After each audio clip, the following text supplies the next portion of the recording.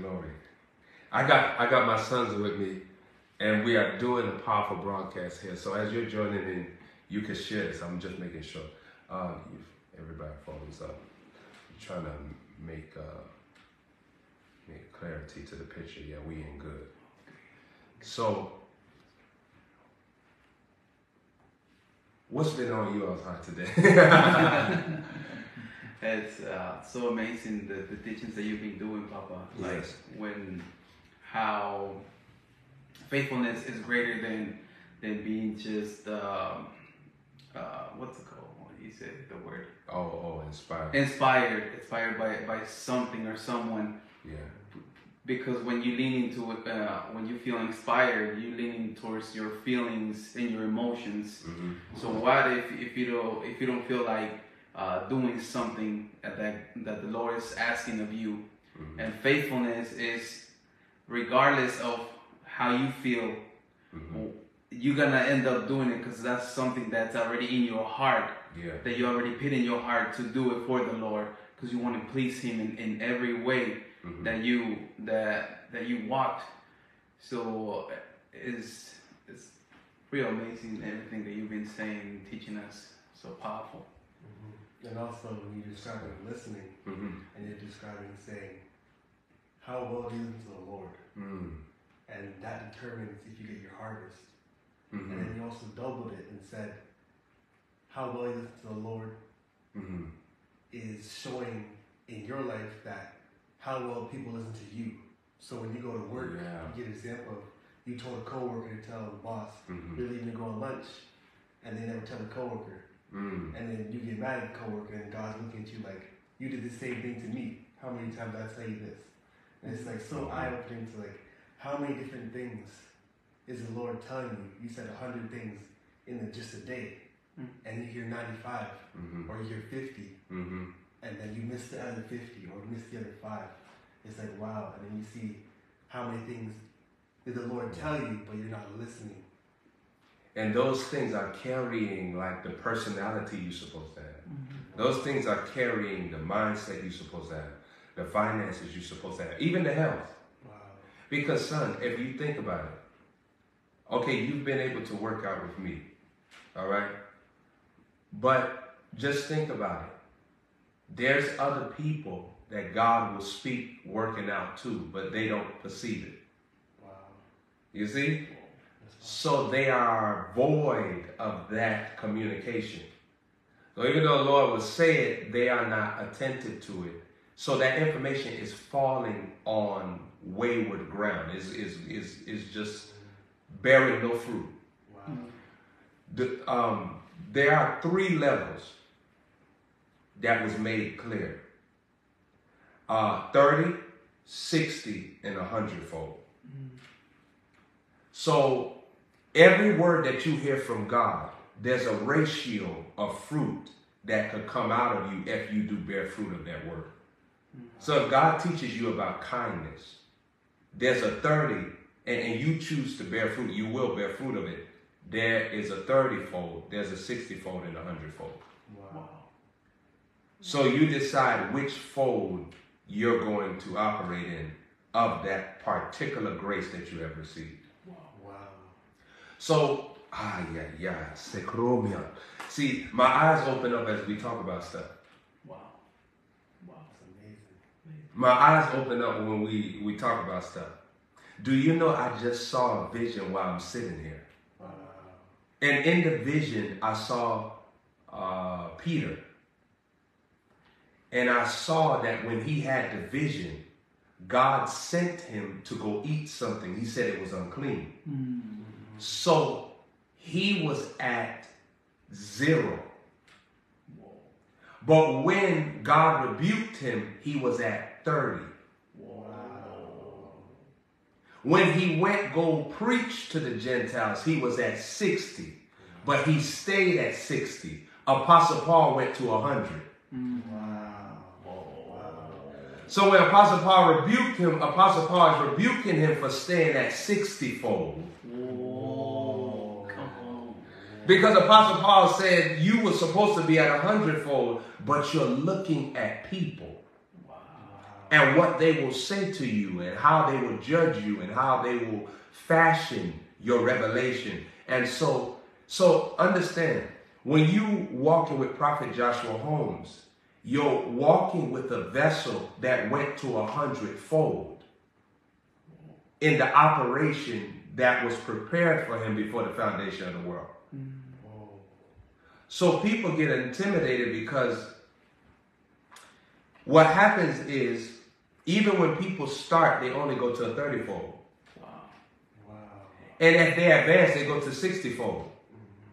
But when God starts saying, leave your father's house, they stay at 60. And when you stay at a fold, the fold will fold you up. So now you start folding. That's what happens when people go to jail to get long sentences. They fold and take a plea deal. So you have to take a deal with the devil. If you stay at a certain fold, you got to start making deals with the devil. So that's what happens when you start backsliding. Because you was at a 30-fold or a 60-fold and you're called to a 100-fold. And now Satan is utilizing that to get you to make plea deals. Father, something that you were saying very profound earlier too about greed. You know, when you start bearing at your 30-fold and you enter into that greed, okay, I'm just producing 30, so I'm just gonna stay there. Instead of following that greed of staying in 30, why don't you just let go of the greed and start producing 60 or 100, where you're supposed to be producing the fruit of what God is telling you that you should be producing in that season. Just think about that. And he also said in a previous broadcast, like months ago, that if you're not increasing with the Lord, you're not just standing at the level of in the middle, you're going backwards. You have to. You have to go backwards. So You have to. if someone's at 30 and they're not increasing to 60 realm, then they're going back. A moonwalk spirit. Wow. Backsliding is a moonwalking with the devil. Wow. God made the moon as a lesser light. So even when God made day and evening, he made it for advancing, declining, promotion, demotion. He made it as revelation and blindness. That's why when you go to sleep, your physical eyes are blind. You don't see nothing happen. If you got roaches in your house, you don't see nothing happen. If you got rats, you don't see nothing happening. Now you gonna hear it.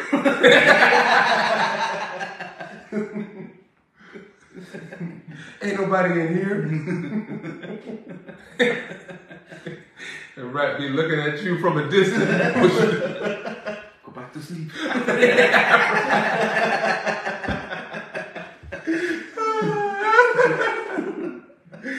Hey.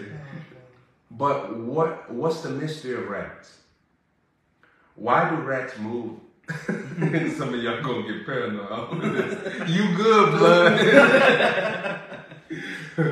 Why do rats move in the night?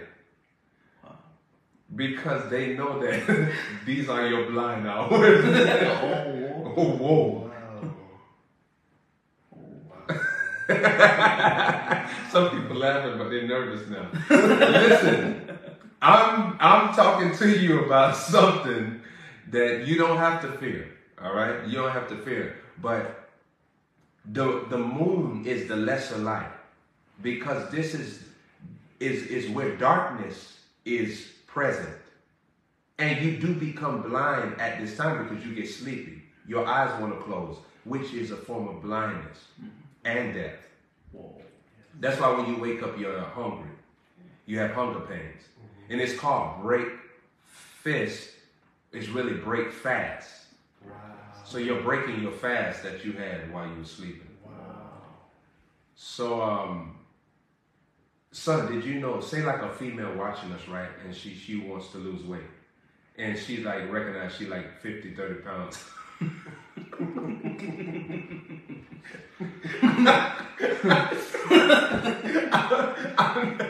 I'm not laughing at I promise you I ain't laughing at no female. I'm just laughing because I got joy in my heart. I ain't laughing at no female, but she told me.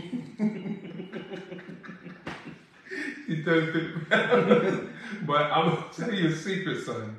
You know what's really happening. She has a period of time where her eyes are supposed to be blind. Oh. But the time where her eyes are supposed to be blind, she eats. Oh, wow. So she's seeing Cheetos when her eyes are supposed to be blind. Wow. So in her sleeping time, it is being replaced with eating time. Oh. So if Satan wants you to unravel yourself even in a goal like that, you'll find that the times where you're supposed to be blind, you're seeing stuff. You see the donut. Or you see that store open. You notice. So even before you retrieve that, you're looking at stuff. One time I was like 220 something pounds. But during that time, my sleeping was different. It's still kind of different, but my sleeping was different. So, but the thing about it was this. At that time, I recognized that at night, you just have a cake fantasy. You see? I mean actual cake. You see what I'm saying? You know, not that kind of just the Debbie cakes. You see what I'm saying? Not a person named Debbie. Not a person named Debbie now. I want to clarify that. Not nobody named Debbie now. Nobody named Debbie. Nobody named Debbie with cakes. I ain't talking about no Debbie. I'm talking about actual Debbie cakes. You see? So, but I noticed that after night, that desire was increasing because it's a time where the eyes are supposed to be blind. Wow. If you are scheduled by God not to see something through sleep, and sleep is the way that God doesn't want you to see it. If you don't sleep, you're going to see it. Oh, wow. So, let me give you an example. What happened? There's something that happened with the sleeping aspect. Adam. God put Adam in a sleep because he's not supposed to see Eve coming out of it. Oh, wow. That was the first pregnancy, son. Or that was the first, let me say it like this. That was the first pregnancy being recorded for a man. Wow. Men, we don't bear our children through child labor. Women do that. And sometimes not even labor, but just through the birth canal of the woman. But we're seeing that Adam is not authorized by God to be awake. There are some times where you're not authorized by God to be awake. He wants you to be asleep. Wow. Wow. You know, as I told you, I had to take a nap before you came here. Yes, sir. Yes. So I scheduled for your eyes to be closed. Wow. So if your eyes remain open, you'll start seeing something you're not supposed to see. Wow. Because that was a time prescribed by God for your eyes to be blind. Wow. There is a divine blindness that is important that everybody walk in to protect the sight that you're supposed to have. So if Adam is awake during the time where Eve is being pulled out by via his rib, he will be seeing something he's not supposed to see. Which means only wrong information can enter him. So Philip is blind while Peter is seeing Moses and Elijah talking with Jesus. Philip is somewhere can't see this because he is not scheduled to be watching this. The same way the sons of the prophet, they knew that Elijah was going to be taken away, but they wasn't authorized to see him be taken away. So they only could say it, they couldn't see it. Wow. You got to recognize when God brings you into a place to see things that other people do not have authority by God. He on purpose has them sleep towards it. But he wakes you up to see it. Wow. And they're in a sleeping state. What's y'all take on all of this? Whoa. Oh my gosh. Papa, this is so deep. If God allows you to be awake to see something, that means that he trusts you with that information, that you're going to protect that information. Yes. And if he closes your eyes for you not to see it, that means that you're not ready for that information. Instead of helping you, it's going to affect you. Wow. That's why he's closing your eyes in that moment. That's good, sir. Wow. Elaborate on that. Because you, like you said, he's looking for a friend. Keep it. And when you become his friend, he develops that trust in you. Because now you can handle information, secret information from him. And he knows that you're not going to speak on it unless he tells you to. You're not going to share it with anybody. But if that information is hidden from you, it means that you're not ready for that spaghetti. Ready for that information that you might use it and become greedy and affect others with that same information. And if you're Destiny's child, you may not be ready for that jelly.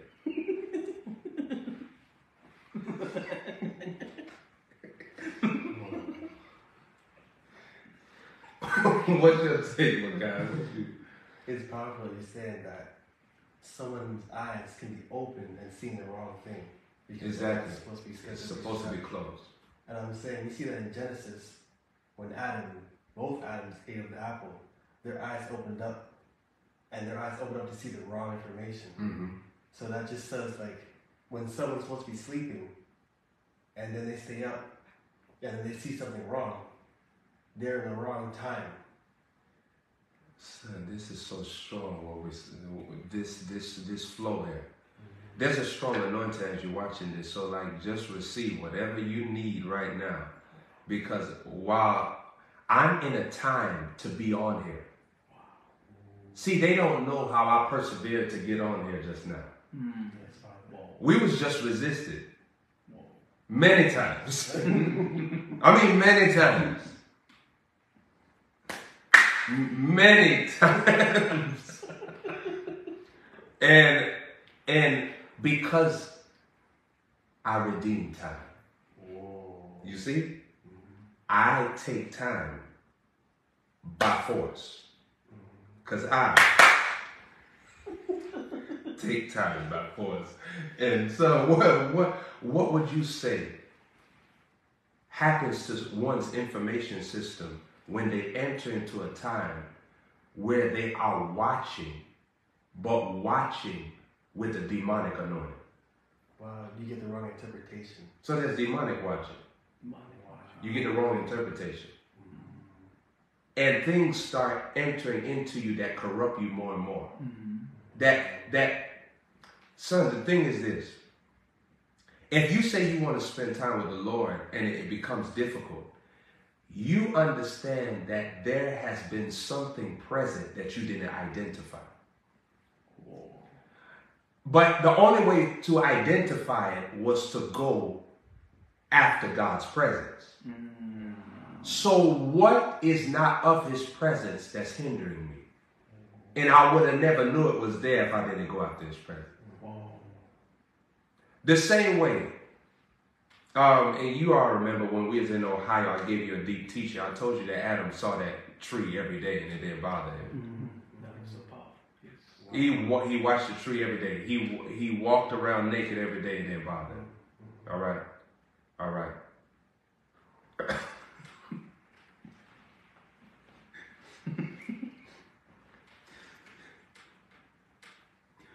You know, it don't bother us. When I take 2 pictures of the sun like that, just to document the moment.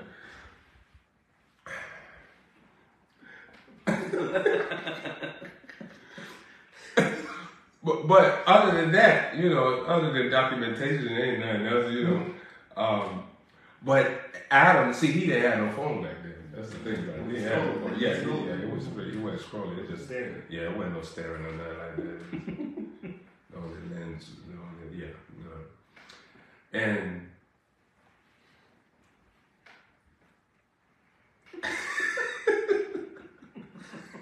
we call these the Trump hands.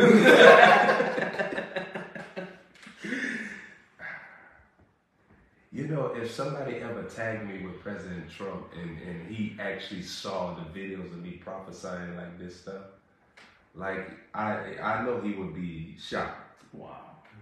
Because we prophesied his impeachment trial before it ended. Wow. And prophesied about it happening, prophesied about the court cases, prophesied about the attack, prophesied all that stuff. He did both impeachments too, right? Yeah, both. I prophesied both impeachments before they finished. Wow. You know how some people, they call themselves like they're prophesying, but they're just speculating about what already happened. Mm-hmm. You all watch me come to you and prophesy things before they happen. Wow. And yeah. But also this, I want you to catch this. Elisha was the only one authorized to see Elijah leave. Mm. Whoa. So though those sons of the prophet had knowledge about his departure, they was not scheduled by God to see the departure. Mm. So now you understand why Elisha has in his soul, in his spirit, to resist them. Because the truth of the matter is, they had time to be underneath Elijah, but they spent their time otherwise. Wow. So Elisha already has a residue of Elijah's spirit in him already. Because he discerns that they are anointed but distracted. Wow. Oh, that's amazing. That's loaded. It's coming aside. Yes. Loaded. Wow. Beans.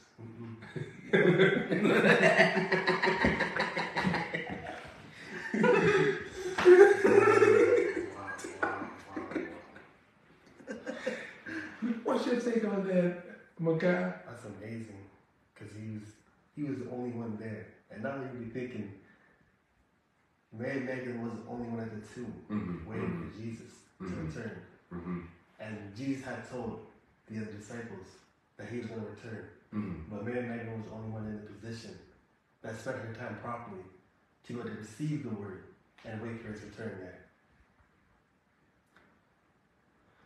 So their eyes were shut during that time. Yes. Wow. Their eyes were shut.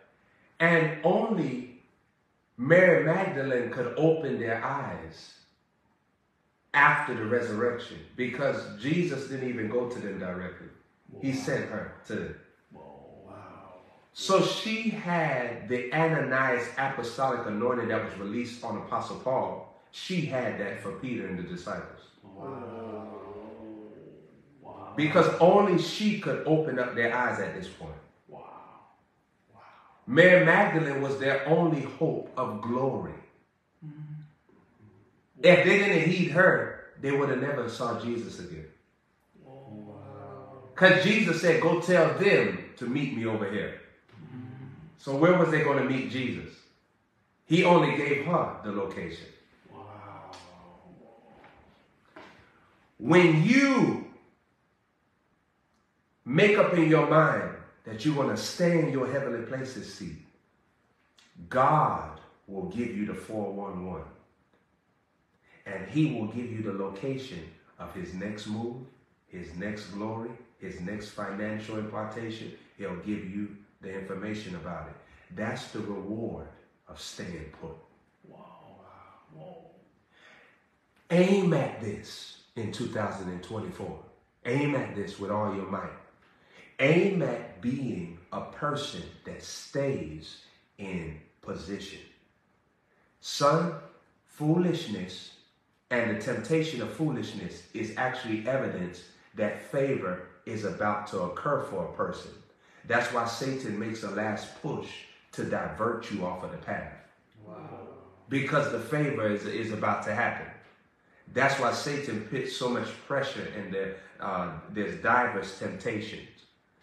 Because the favor is now here. And so Satan makes that one last push to get you out of the place of power and grace and glory. So I want to encourage you to recognize this. I want to tell a story. One time I was at a point in life where I had started feeling sexual, right?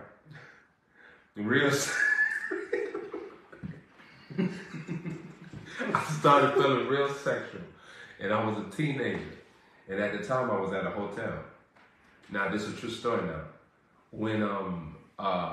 when I was walking, there was somebody at a door, all right, and there was a woman that had a very nice body. Okay, I was young.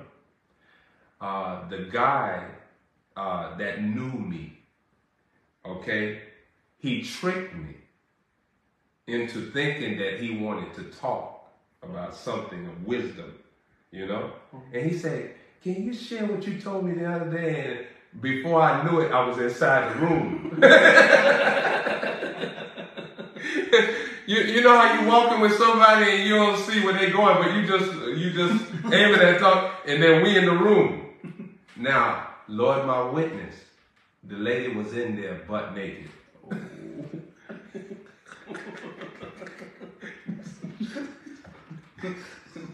I mean, butt nigga, I'm talking about tun out, everything was out. Breast was out, everything was out, son. Whoa. She was naked. And he told me, "I want to reward you." This is a true story. I'm just being honest. I'm being truthful with you. He said, "I want to reward you." He said, "Here's the condom right here if you need one and stuff like that, but I just want to reward you because you really inspired me the other day." Now, I want you to hear this. There was not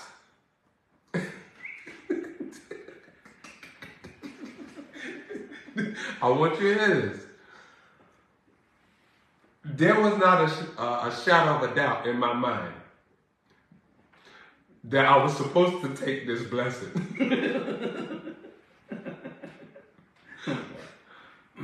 But we dealing with mind.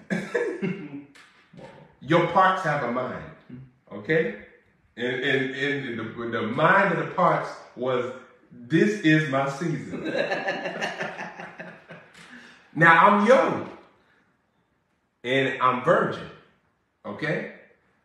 But let me tell you what I did. I didn't preach to the girl or nothing like that, and she was happily, for the moment, she was ready to receive and take wobble, shake it, and she was ready, and she wasn't defiant but she was reliant. So at this time, what I did was I told the man, I said, "I'm leaving." I didn't try to say Jesus to her, Jesus to him. I said, "I'm leaving." I said, let me get out of there. Because I recognized something was taking place. The time that I felt sexual, there was a time that Satan had in that time. Oh, wow. Oh. That the time where I felt sexual, Satan was answering my sexual prayer. Wow. Now, by the way, this happened many times when I was young. I just shared some of these stories with you, but it happened many times. I can say more. It happened many a times. And what I want you to understand from now on, that Satan can prophetically read you when you're in a certain time frame mentally. Wow. So Micaiah, let me use you as an example.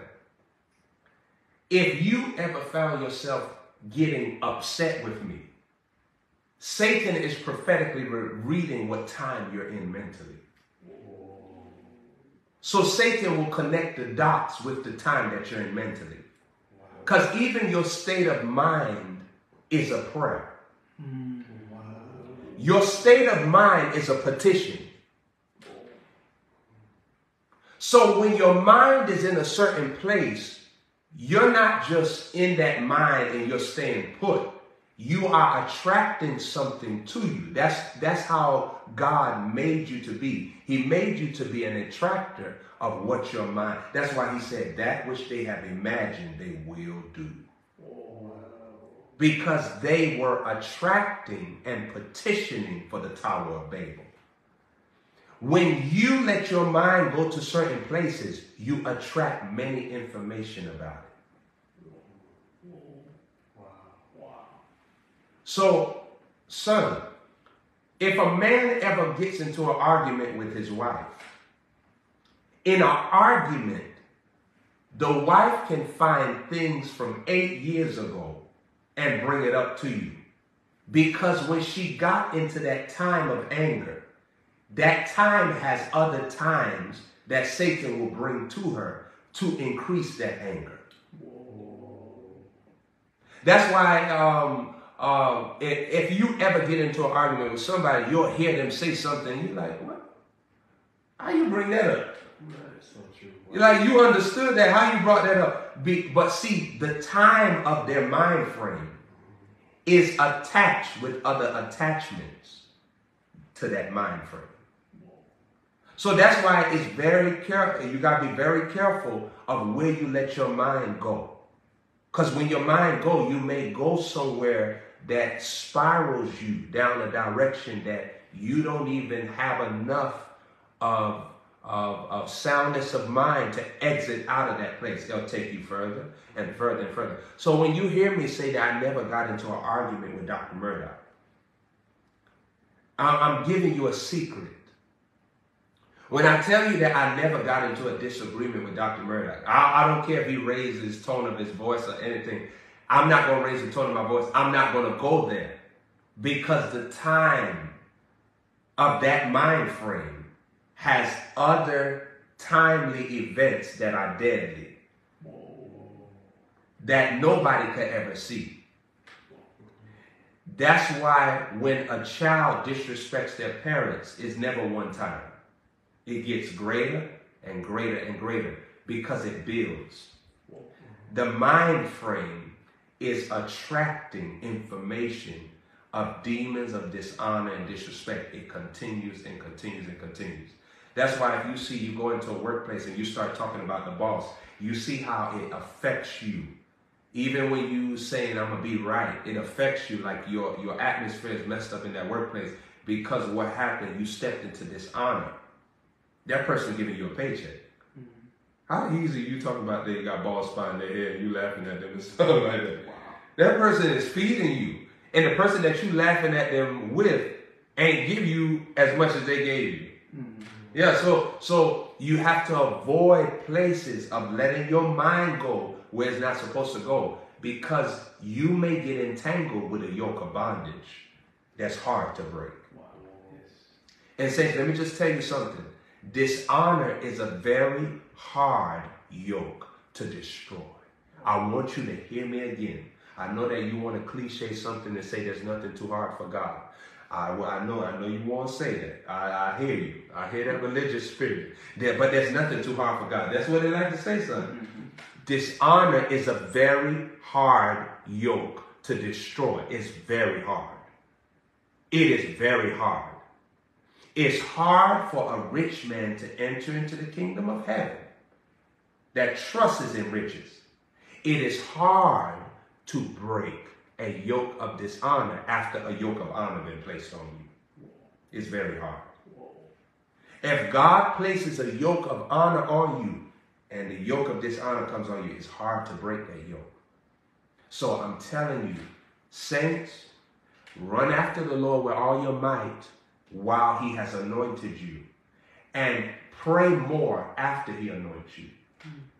Sow more after he blesses you. Run after him more after he favors you. Because the after effects, if darkness can come in after light has come, it is very hard to get that darkness out. Wow. If darkness is there before light comes, it's very easy to get that darkness out. If light comes and darkness re-enters, it's very hard to get that darkness out. Okay? Okay. Okay. That's why, even if when you're raising a child, that's why you try to prevent them from going to places. You tell them, don't talk to me like that. Don't say that. Don't do it. Why do you feel the urge to prevent them? Because even your consciousness knows that once they go there, it's going to be hard for them to get out. Mm-hmm. So you try to block stuff from them. You don't tell a 5-year-old about certain things. You don't talk to them about certain things. A 6-year-old, a 7-year-old, a 2-year-old. You don't talk to them about certain things because you don't want it to enter into them. And you don't want them to have a foothold and be struggling and strangled and stuff.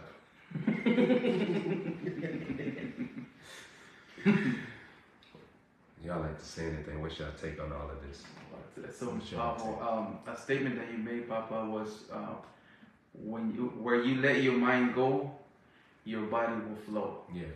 So if your mind is going towards dishonor, your body's gonna go there. Mm-hmm. So you got to protect your mind and your heart, mm-hmm. and make an effort to the importance of listening. Listening. No, son. It's powerful what you say, but I know you can bear witness with this. Even dogs have this. They have this where you gotta prevent them from learning stuff. Because they'll hump your chair. Oh, yeah. Your pillows. Yeah, yeah. Wow. Yeah, they'll hump your chair, son. They'll hump your pillow. And you'll catch them doing stuff. One time there was a dog humping the horn. and the owner had to come. And first he filmed him. And then he said, "What are you doing in it?"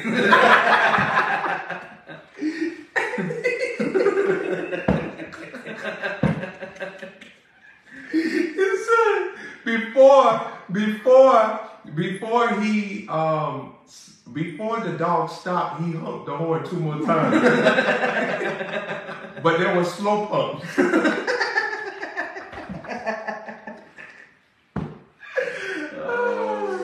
So he gave 2 more slow motion pumps because he was embarrassed. Then he went over to the other seat. Son, dogs are alive. So when you was talking about that, like prevention, even you got to prevent a dog from doing stuff and seeing stuff. Mm-hmm. If you send your dog to a shelter because you took a trip, the dog gonna be humping stuff in your house. You know why? Because the dog saw something at the shelter. Whoa. What happens in the shelter? It stay in the shelter until they get back to your shelter. Right. Then they want to act it out. Right. Wow. Get out here. Put the pillow down. Bad dog. Bad dog. What you moaning in there for? And son, even pets, animals, when you get a pet animal, you are attempting to prevent them from stepping into darkness because you know what it's going to cause. Now, every time they see a dog, the dog just saying, "Hey, hello," they don't the dog back.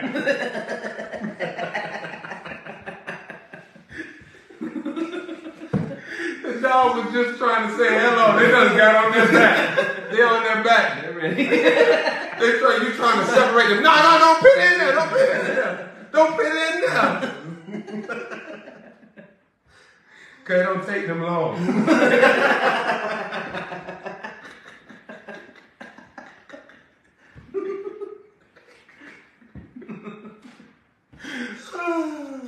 Ooh. too long. Already 9 babies inside of me. 9 babies. 9 babies in 9 seconds. Yeah, so just keep this to heart, all right? Well, what you got to say? What's your take on all of this, Makai? All this that we... No, it's powerful because mentally you can go somewhere. Yeah. And then when you're in that place, you can either attract angels or demons. Exactly. So when you attract demons, that means you trespass against God in order to get there. So that demonic place means that you actually broke boundaries in your mind. Remember earlier I was telling you that when God anoints anybody, male or female, there are invisible fences in your head. And you don't even know that they're there until like somebody comes to you and say, you know your man of God is false. And then that fence, you recognize, okay, I have a fence here. I don't want to hear that. You know, or somebody tell you, and they give you wrong information, and you recognize I got boundaries here. Everybody has boundaries with every anointing that God gives you. And so even if you choose to break the boundary, those demons come. Wow. And they take advantage. Lastly, the woman in Noah's day, these were women that created an atmosphere for fallen angels to sleep with them. This is the beginning of spiritual husbands. These fallen angels was observing these women day and night and saw that they loved evil and they loved drifting from God and they loved the wicked way. And so they took them, the Bible said, as their wives, which means that they brought them in submission to them and they became their masters officially. They created an altar and a covenant to be the husband over these women's mind. So these women were moving on the earth as workers of iniquity. Wow. And they became enemies of God even greater because those fallen angels not only were speaking to their mind, but was able to release seed into their belly. So they became pregnant with giants. So the physicality was now bearing forth another soul of that fallen angel. So imagine the fallen angel was able to multiply himself through that woman. Just food for thought. I'll continue. Bless you. Have a good night. And really watch the replay. And just think about all these things that we have been sharing with you tonight. Make sure you share this.